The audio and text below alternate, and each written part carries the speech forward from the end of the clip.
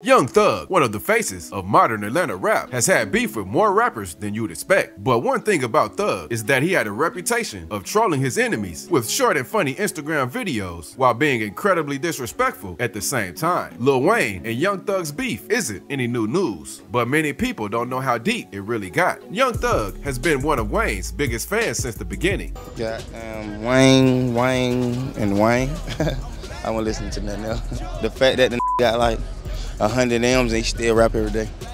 It's amazing. Thug was only 19 years old when he predicted that he would one day sign to Young Money Records with Lil Wayne. Okay, so what's next for Young Thug? Who should we look forward to you working with? Do music? Any mixtapes gonna come out? What can we expect in 2011? Wayne, Young Money. I'm working with them. You are right now? No. Are you going to? You're going to. Yeah, Young Money. I'm coming. And while never officially signing, Thug eventually got in touch with Birdman and even looked up to him as a father. Man, everything in the world, everything. Like, yeah, he like a real dad though. Like a real father, real father figure. Thug and Birdman were seen together a lot. They hung out, performed at concerts, and even attended All-Star Weekend together. But it wasn't too long before things started to get shaky. In late 2014, Lil Wayne was preparing to release his final album, The Carter 5, and Birdman was holding him back. Wayne got fed up and sued the label for $51 million while cutting off Birdman and everyone around him. In April 2015, Young Thug announced his album, The Carter 6, saying he was doing 6 through 10 since Wayne did 1 through 5. Thug meant nothing bad by it at all. He was genuinely wanting to continue his idol's legacy, but Wayne saw it as a mockery since Thug was so close to Birdman, one of his new enemies. 2 days after the announcement, Wayne dissed Young Thug at one of his shows, mentioning Birdman's new label, Rich Gang, and saying that people shouldn't listen to people who pose naked on their album covers. Also, before I go any further, I want y'all to understand that there's only one mother Carter. You need. Also, before I go any further, I want y'all to do me a favor. If y'all ever have Rich Gang or whoever it is in this motherfucker, y'all let them know I said.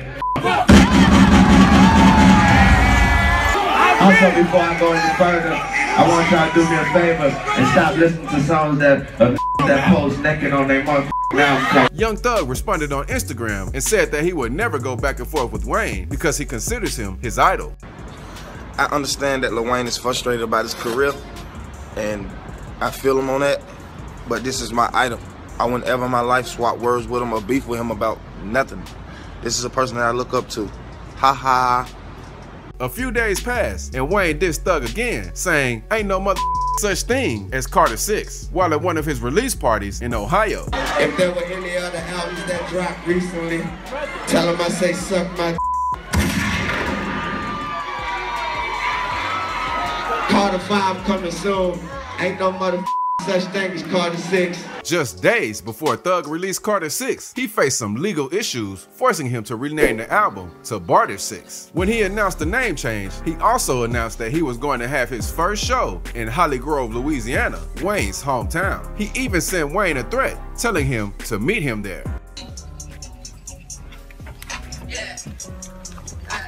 Yeah, YSL. Carter 6 coming out Friday, first show. New Orleans, Holly Grove. Meet me there, better beat me there, you did. With them too, nigga. Yeah. But when Thug actually performed in Holly Grove, they booed him off stage.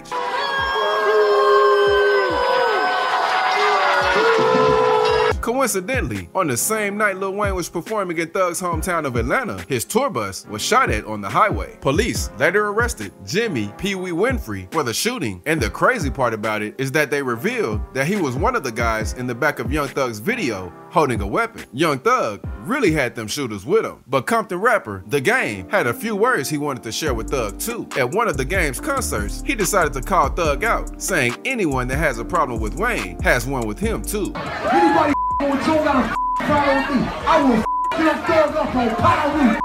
What's up? Thug saw it the next day and went on to Instagram to throw shots back. See, you used to be a Crip, now you're a Blood. So I don't want no smoke with you. You got Bloods and Crips on your team. And you was a male stripper once before, so I don't want to fight you. I don't want no germs on you. And you know I'm in LA more than Arnold Schwarzenegger, and he the governor. Yeah. The Game didn't take Thug's words lightly though. He posted a video responding to Thug threatening him. I just seen your little video. You paint your nails like a girl. You call your bay, and you a keep around, niggas gonna drive by that nail shop and light that up. But before it got any further, Chicago rapper JoJo Capone made a video saying he spoke with both Young Thug and The Game and agreed to squash the beef. It's the love and respect that we have for each other, you know what I'm saying? And I was always the wild card in the street all over the world. So if I can relax and chill out, you know what I'm saying, and say y'all bring peace to each other, let's respect each other, then both of them honored that, and you know, and fortunately, we got them to squash the situation. Thug even made an apology video. See, the way the world is set up, they want all blacks to kill each other, but we're not. Black lives matter. So I salute Gang. I respect him.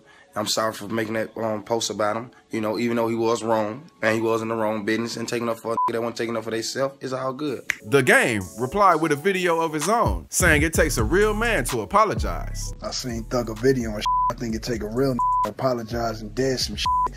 I think the next phase is getting him and Tune buried, cause Tune my and then getting Tune and Birdman to settle they and get back to getting their money, you know? OG out.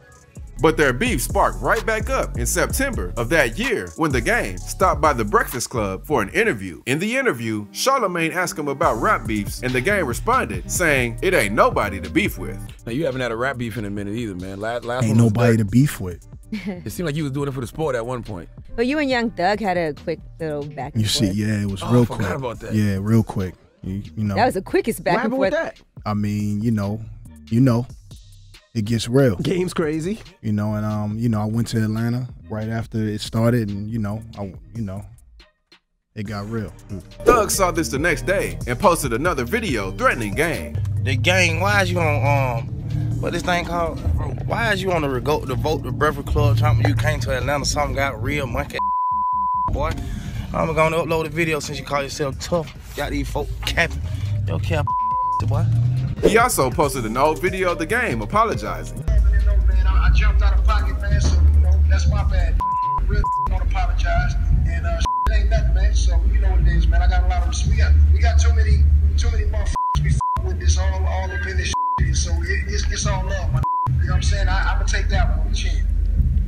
It's all good. The Game posted a meme trolling Thug the next day saying he's probably getting a French tip at Lenox Mall. But Thug responded with a meme of his own, mocking Game for being a male stripper. And even though they sent many subliminals at each other over the following years, their beef has kind of faded out. But Thug got way more disrespectful with Kevin Gates than he did with The Game. Back in early 2014, Kevin Gates made a video confronting Young Thug about dodging him.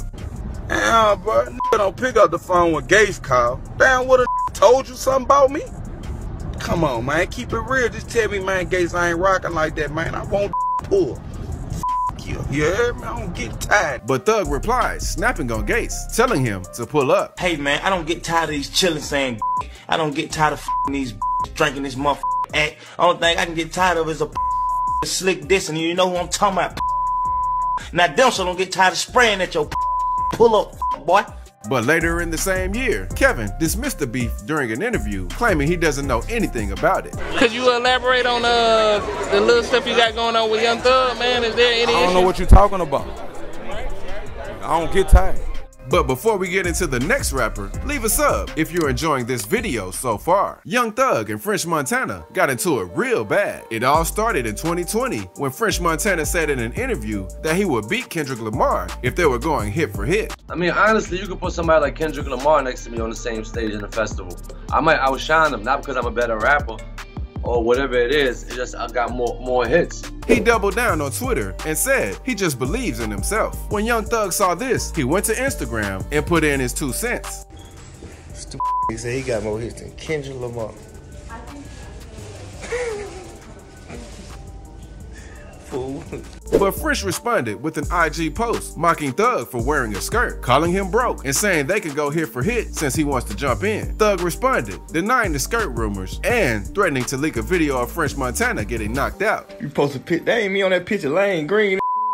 The whole world been thinking that too, man. I'm 56, so gonna say something about that, man. That ain't me with that ugly skirt on with that hat. Get my phone, I'm finna call me right now. Get my phone.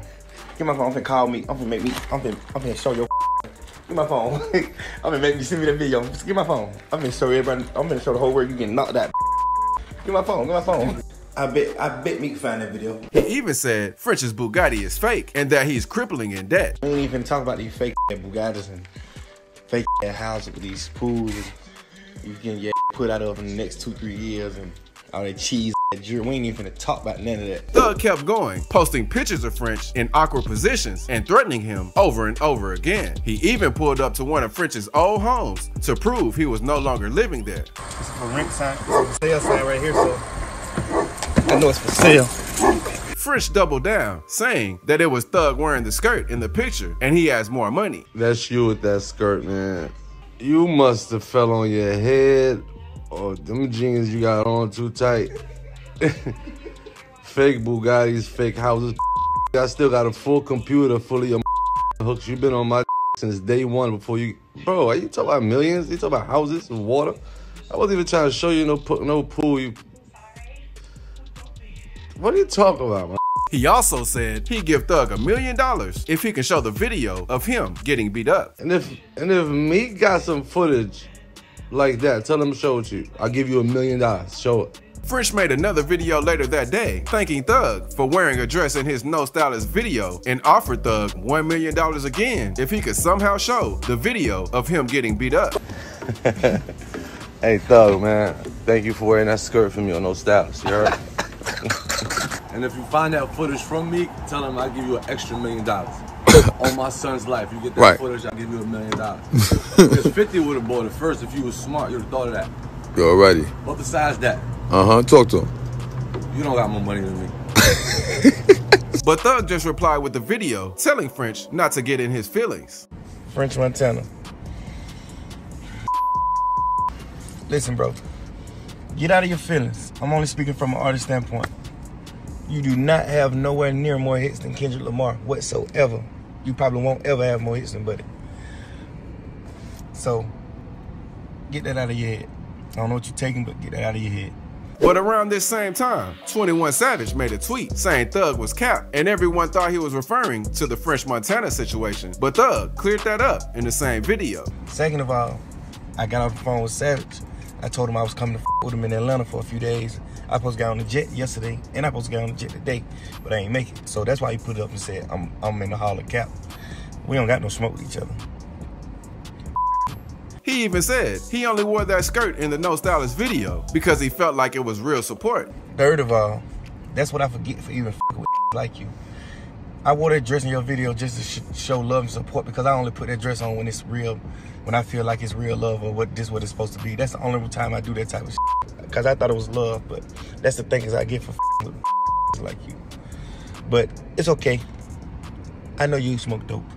But we found out the real reason behind their beef after Thug dropped a screenshot of some old DMs between the two with him pressing French. French explained it a little better in a call with the Breakfast Club. Thug told you why I went left. It had nothing to do with Kendrick. I never disrespected my fiance. We was at a video shoot. We was all drunk, this and that. And I don't remember. This I said something to her, like tried to holler at her. I don't remember.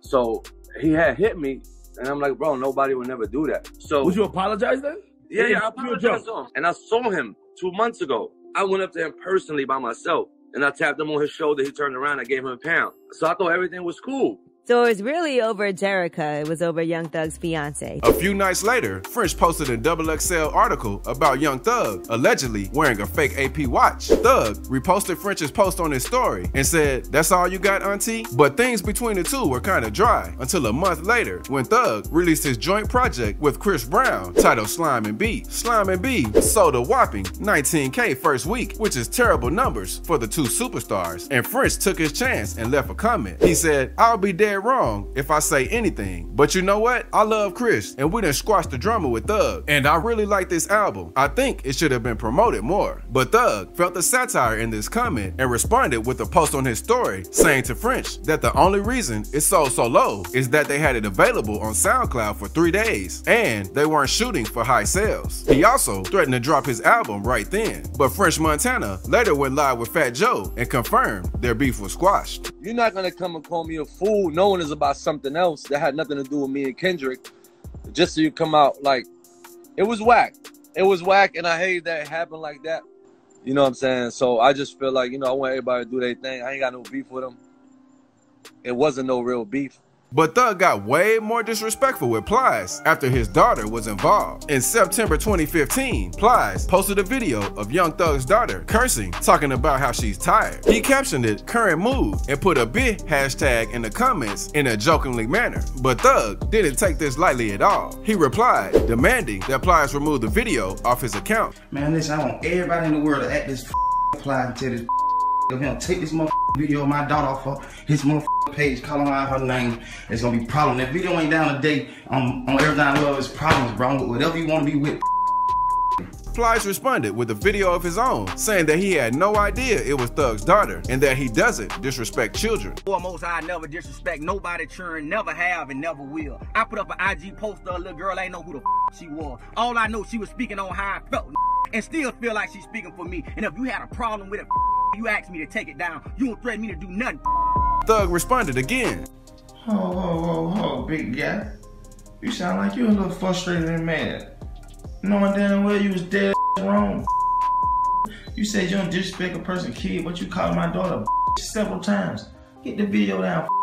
And he captioned it, "You're not the only in trouble, the mom is too. I would never condone my child cursing, and had I known about it, it would have never been on the internet." Thug further explained the beef in an interview with Sway in the Morning. He even said he was going to slap Plies the next time he saw him. He's not the one that started it, so I can't have a problem with him putting it up. I only had a problem with him because he said, bitch. And I understand, you know, where he come from, Florida. That's like a popular word, or, you know, they used to saying it, but I don't understand how you can call a little girl the B word too many times. Man, I might slap the, man. Yeah. I might slap the man when I see him, man. I swear to God. Plies didn't reply to Thug's threats until a few months later when he did an interview with Complex. In the interview, he referred to Young Thug, saying he can't compete with lower tier artists, and he even mocked Thug's recent album sales, saying how he only sold 14,000 in the first week. When this interview was brought to Thug's attention, he went on a Twitter rant blowing on Plies. He was telling Plies all of his accomplishments, like buying his family houses and cars, and he even said he has more hits than him. Thug kept going, laughing at Plies, telling him he needs to tour to make some money and that nobody messes with him because he disrespects kids. He ended his rant by saying he doesn't care enough to show any money. But their beef ended after Plies did an interview with the Breakfast Club and said that Thug was just trying to use his name to get clout. Them kind of situations don't disappoint me. Like, I understand the game. Like, when you got cats who ain't popping trying to get popping, they just say what they want to say, and the dog ain't popping. So Thug popping now. Oh, okay. Young Thug will clearly take it there with anybody, no matter who you are, unless you're Lil Wayne.